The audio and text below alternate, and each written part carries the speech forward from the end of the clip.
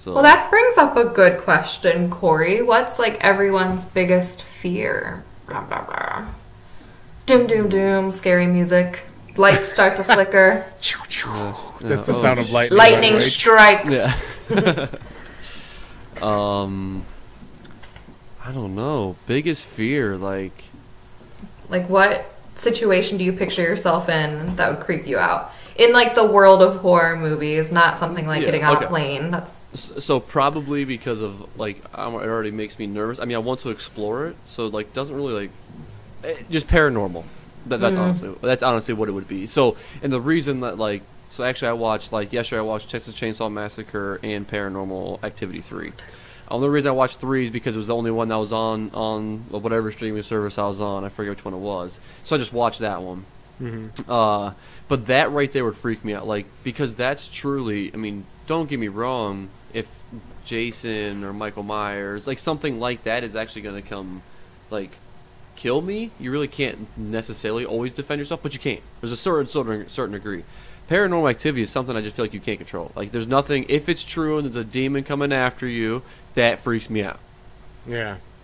So do you think, like, if you were to do, like an overnight ghost hunt and actually spend a night in the dark, do you think you'd get spooked out? Oh, probably. Oh, yeah. I mean, honestly, because it was funny because we were talking about that the couple of, it was another podcast we were talking about that you guys have done that, and you know what I mean, you and Jessica have done that quite a bit, and you started feeling towards the very end that you weren't getting as scared, you weren't getting, you know what I mean, there's like, you felt like there's always a rhyme and reason for these noises and these things like that, and I may come to that result afterwards, but during, I'm telling you, I'm not, it's not happening. I'm going to be freaked out. I'm going to be a little bit nervous, you know, it's happening. It's going to suck. So, but I would love to do it though, because, and maybe that might help me get over my fear of it, right? You know? Yeah, I would say, I wouldn't necessarily say I had like a fear of the dark. I mean, I think everybody has like, I mean, when limited vision can freak anyone out, I think that's just a natural thing. But when we really started doing these ghost hunts, you get really comfortable in the dark. You get like really comfortable with going into these spaces where, in the insane asylum, where they had like those crazy shower stalls where these insane people were kept in a stall butt naked for 24 hours a day, because if they were given anything, they'd like kill themselves or be violent with. I mean, so like you kind of like get used to the creepy, and you just welcome it. You know what I mean? You want something to make your spine tingle. You know what I mean? You want something to knock something over, or you know what I mean?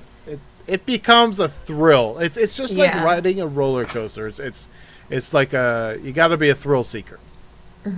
I have to admit too, I think I'm more of the type who enjoys like that you're with a group. I don't think that I could go alone and do a ghost hunt. I think that would creep me out. But if I'm with people, it's a different experience. 'Cause I feel like if you experience it with a group, at least you have someone else to like share your experience with. So I think alone I would get in my own head and be like, nope, I'm out.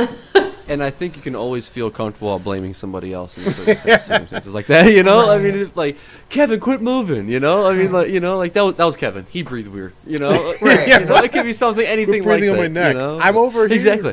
Yeah. Yeah. That's how you feel with the cats. So, yeah. It was a cat. I remember the first ghost hunt I did was Mansfield Reformatory, and we spent the night there.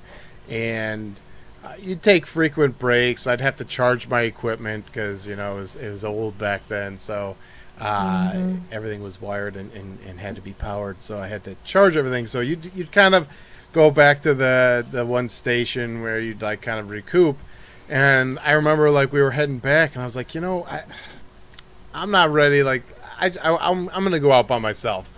So I made it like a certain amount of feet. I'm not saying I went super far, but I started like walking around, and just the quietness of being alone is definitely like, all right, I'm gonna turn back. I'll go back and hang out for a minute.